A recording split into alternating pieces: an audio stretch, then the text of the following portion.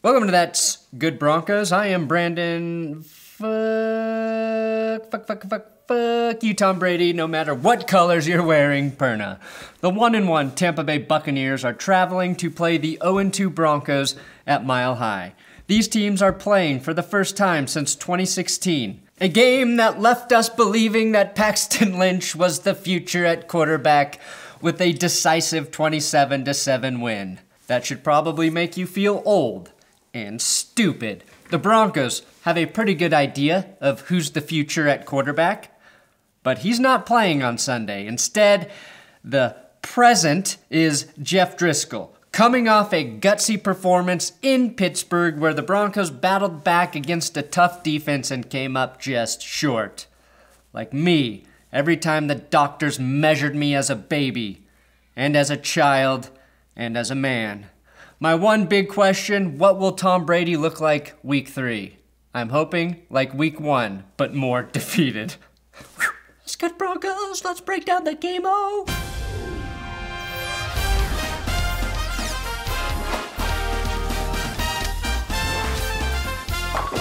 And this episode of That's Good Broncos is presented by DraftKings Sportsbook, America's top-rated sportsbook app, which you Colorado dudes can download and use the code DNVR for a one-time can't-miss offer. Same way the Broncos can't miss when jumping into a hospital bed. The Buccaneers are favored by 6. Fun fact, Denver has yet to lose by more than 5 points this season. That's the kind of math I can do easily when only 2 games have been played in the football season. I think Denver covers, but that's me, with Oompa Loompa level orange shaded glasses on. So, download the top-rated DraftKings Sportsbook app now and use promo code DNVR when you sign up to get this can't-miss offer.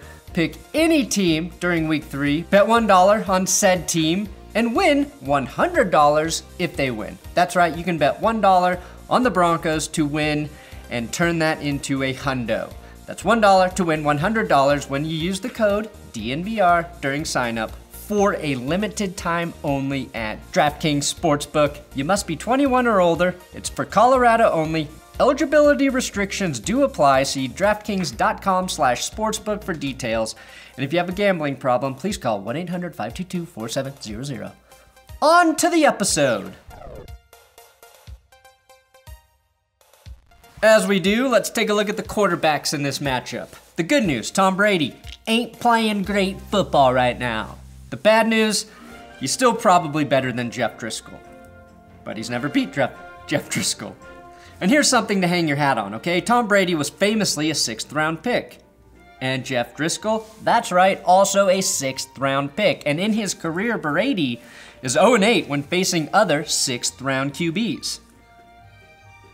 If you believe stats that I just made up. Now, Brady got his first win as a Buck last week, while Jeff Driskel came in relief of Drew Lock after the Steelers very rudely injured his arm. Brady had very little difficulty against a Panthers defense that, now that I think of it, I'm not sure I can name a single player on that defense. Do they still have Julius Peppers? Both quarterbacks threw 1 interception last week. Driskel had 1 more touchdown, while Brady had a couple that were dropped. But the real difference was protection. Prophylactic type protection. Tom Brady didn't take a single sack, while Driskel took a 6-pack of sacks, and then also got blasted seemingly every time he was able to actually get rid of the ball. The one area where Driskel has the clear edge is in his underwear. As you can see here, you can never count out a man who's comfortable wearing women's underwear. This is a man with no qualms, sacrificing vanity for comfort if it helps him win. No Drisket, no biscuit, baby. Brady, on the other hand, well, as we can see here in this closed circuit footage from his college internship with Merrill Lynch, wears tighty whities and would frequently pull down his pants and show them off to sexually harass his female coworkers. It is disgusting that he is allowed to play in the NFL, really. Now we've got the Broncos offense versus the Buccaneers defense. The Steelers have a great pass rush. Guess who else does? No, not the Broncos, the Buccaneers. Now, it might not be as dominant as Pittsburgh's yet, but they are lumped in a tie for 4th with 6 sacks on the season, with teams like the Ravens, Bills, and Chiefs. 5 of those sacks did come last week against, the Panthers, so they might just be getting started, or the Panthers might be that bad. Former Bronco Shaq Barrett, who has yet to pick up where he left off last year, worries me as he comes home to Denver. Literally, his home is still in Denver. Maybe Shaq will take Tom Brady to Casa Bonita Saturday night, so he wakes up with inoperable diarrhea and is unable to play Sunday as he bathes in his own shit all day. Denver does need to get DeMar Dotson involved at right tackle, a guy who played in Tampa and is familiar with their defense. And he can tell Jeff Driskel the name of the guy who is about to lay him on his back. That's the advantage Dotson brings over Wilkinson. The weaknesses on the Bucs defense may be their young secondary. I'd throw the ball at Carlton Davis, simply because you always go after the guy named Carlton. Here, Ashley, finally, there's an adult in the room. Football experts will say Jamal Dean is the corner you want to attack, but if you're gonna sit here and tell me you'd rather attack a guy named Jamal than a guy named Carlton, then you definitely have never seen a man named Carlton dance. The key for the Broncos offense is to, well, if they can protect Driskel, 1, but also not turn over the ball. Carolina gave it away 4 times against the Bucs. Bridgewater fired 2 picks and fumbled one of the team's 2 fumbles. I think the one thing Jeff Driskel can do is be safe with his throws. One of Teddy's picks was a screen pass where he just sailed the ball over Christian McCaffrey's head by like 10 yards. I don't even see Driskel doing that. One guy I'm excited to see back for his 2nd game is receiver KJ Hamler, who, like all the Broncos wide receivers, will get more targets without Courtland Sutton on the field. Hamler was especially impressive for someone who missed most of training camp and didn't have any preseason snaps to adjust to the speed of the NFL. Nay, the NFL had to adjust to the speed of KJ Hamler. Here's what Hamler did to Terrell Edmonds in that game. Also an example of the throws Jeff Driskel can make when given a little bit of time. Both Hamler and Jeudy have an exceptional ability to create separation on intermediate routes, but it takes protection for the ball to get there. And I'm also hoping KJ Hamler can make the Buccaneers as impressed as Joe Hayden was when KJ Hamler laid him on his ass. Oh, damn. Bruce Arians called Noah Fant one of the best tight ends in the league. Damn straight. Between that and his criticism of Tom Brady, Bruce Arians is making a strong case to become NFL Coach of the Year. He's right, too. Fant has become the #1 option in the passing game, especially with Courtland Sutton out. They should probably stop going full halves, though, without targeting Fant. But that's just my opinion, as someone who admittedly knows more than Pat Shurmur about football at this point. Broncos defense versus Buccaneers offense. Just like week 1, the Buccaneers offense was aided by a stupid penalty to set up Tampa's first touchdown. A late hit on Leonard Fournette, who had been stopped on 3rd down, gifted the Bucs 6 points. If you want to stop Tom Brady, do not gift him first downs. He and his wife are worth close to $500 million. You don't need to gift him anything.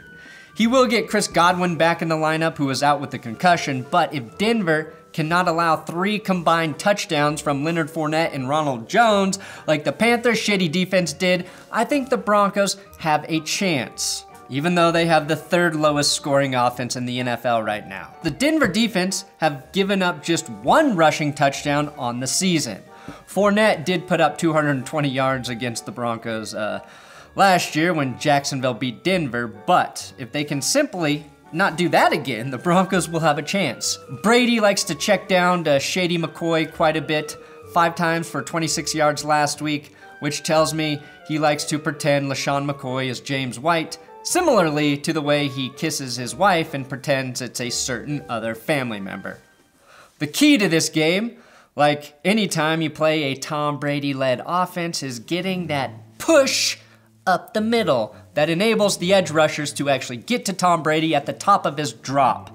deep in the pocket. Mike Purcell had a nice sack and a quarterback hit last week, so he and Jarrell Casey, who's batted down 3 passes in 2 games, will have to be extremely disruptive to make sure Brady doesn't have all day to throw, because if he does, he'll be looking at Michael Ojemudia, who we obviously have to talk about. He had about as bad a day as you can have as a rookie corner. Torched up and down the field, missed tackles, and the one time he was in great position, he dropped a surefire interception. Interception! There's an alternate universe, though, where he has 2 picks on the season, which is kind of crazy. In that same universe, all of the Broncos are healthy, and Peyton Manning and the Mannings just purchased the Denver Broncos and then named John Elway king of the team. Just a title to keep casual Elway happy while Peyton comes in with his giant brain and tells Drew Lock what to do pre-snap with his ESP, and the Broncos win the Super Bowl. Now Gronk has been a non-factor for the Bucs. Knowing our luck, that changes this weekend. Mike Evans had a big game without Chris Godwin on the field. They're both healthy now, and my biggest concern is seeing how the banged up Broncos secondary, now with an ailing Devontae Harris, is able to cover an offense with arguably more weapons than they have faced this season. And before I make my final prediction, we do have X factors to consider. The injury report. The Buccaneers, completely healthy. The Broncos, all IR team, second only to the 49ers. Denver does have a built-in excuse to lose this game. Another X factor, the crowd is back. The Broncos will have real-life fans in the stands for the first time this season, just in time for fuck you Tom Brady's return to Mile High. Since there are only about 5,000 fans expected to be there, all you need to do, fans, is be roughly 15 times louder than usual in order to match the atmosphere from the 2015 AFC Championship game. It feels doable, and here's how. Here's me at normal loudness, and here's me at 15 times loudness! Step it up. X Factor 3. Blake Bortles is undefeated against Tom Brady in the month of September. In 2018, he threw for 377 yards against the Pats and 4 touchdowns in an impressive win. And even though Bortles will not play, this is a good omen for the Broncos. Tim Patrick said, I think we just got going the mentality to like say, fuck all that. We're going to win this next game, and no close game. Like, no matter how it happens, we just need to win. Yeah, anytime a player drops an F-bomb in an interview, a little alarm goes off in my testicles, thanks to Manscaped. Fuck all that. And I am alerted to put it in my episode. As YouTube cracks down on adult content, making it even harder for us piss-mouth boys to cash a check, I will never stop bringing you the F words. Fudge, no, I will. Wait, I'm already censoring myself. Fudge! Fudge! Fudge you, Tom Brady! Uh-oh. Another X Factor, my wife went to high school with Ndamukong Suh. She's 5'2", quit track after 1 day because of shin splints, but could both out-bench and out-drink Sue in her high school days. Her power gives the Broncos a much-needed boost. Final prediction? Logic, reason, stats, eye test. Really, everything would indicate that I should pick a Tom Brady-led Buccaneers team over a Jeff Driskel-led Broncos injured team. But because I categorically reject all of those methods of observation, I am taking the Broncos to get their first win of the season in front of a partial crowd at home. Denver wins 58-12. Ah, the F word is back, baby. Keep away from Carl. Oh, over here, over here.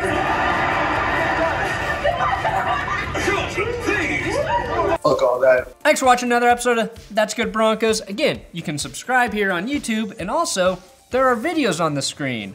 Other Broncos videos that you can click and watch if you're a hardcore Broncos lover. No matter what, I will always have their back. That's what those videos are.